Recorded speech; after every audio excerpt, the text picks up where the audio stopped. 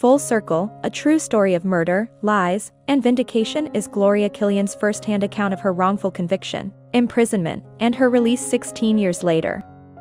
An anonymous tip leads police to suspect that Gloria masterminded a robbery plot that ended in murder, and the jury convicts Gloria on false testimony and very little evidence.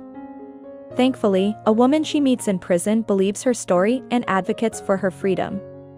New Horizon Press published the non-fiction account in 2012. In December of 1981, Gary Mass and his cousin Stephen DeSantis break into the home of Ed and Grace Davies in Rosemont. Disguised as telephone repairmen, they creep into the home, overwhelm, and hogtie the Davies. The robbers then ransack the house and steal 6 suitcases of silver, returning to their hostages only to shoot Ed twice in the head and Grace once in the temple. Ed does not survive, but Grace does. After the robbers flee, Grace manages to crawl out of the house and find help. When the police come looking for Mass, his wife, Joanne, tells them that a woman named Gloria masterminded the robbery. Mass turns himself in on December 17, 1981. Meanwhile, Gloria Killian is on a leave of absence from her last year at law school.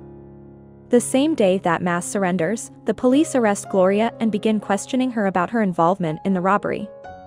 Gloria tells them that she wasn't at the robbery, nor did she know anything about it. Gloria is held for 4 months without bail. She is given a preliminary hearing, and the judge dismisses her charges. During Mass's trial, the jury convicts him of first-degree murder. He contacts the detective on his case, Detective Biondi, before he is sentenced to see if he can negotiate a deal. The district attorney's office tells Mass that they won't promise him any leniency until they've heard what information he has.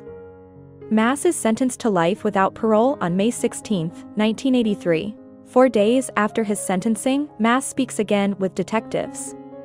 In exchange for implicating his cousin and Gloria Killian in the robbery and murder, Mass wants his sentence reduced from life to 12 years.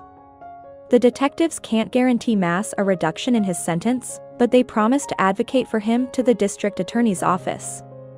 With this promise, Mass implicates Robert DeSantis, Stephen DeSantis, and Gloria Killian. In June of 1983, Gloria is arrested again and is again held without bail. She testifies at her preliminary, 5-day hearing in August of 1983. 3 of those days consist of Mass's testimony against Gloria. A month later, Stephen, Robert, and Gloria are all charged with first-degree murder, burglary, robbery, grand theft auto, attempted murder, and conspiracy. Mass's story is that Gloria had approached the Davies' door in an attempt to gain entry and had failed. Neither Robert nor Stephen DeSantis implicated Gloria in the crime, with Stephen testifying that he has never met nor heard of her. Before Gloria's trial, the prosecutor sends a letter to Judge DeCristoforo. The prosecutor writes that he intends to support Mass's resentencing in return for his testimony. The prosecutor fails to disclose the letter to Gloria's defense team. In January of 1986, Gloria's trial begins. Mass testifies that Gloria was the mastermind of the plot, that she had visited the Davies' home with him on more than one occasion, and that she had called him after the robbery.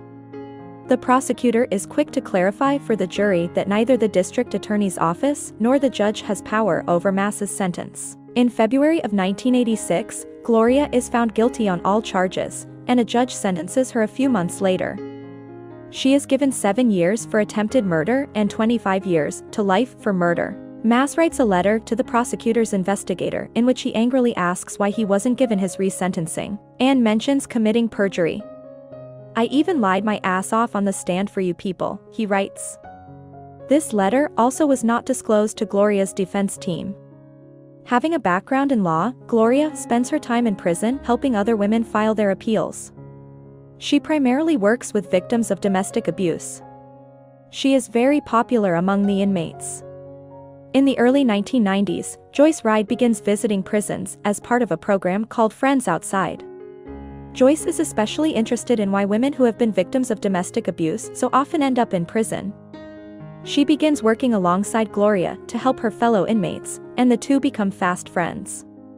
Joyce is soon confident that Gloria is innocent, and she decides to use her finances to help.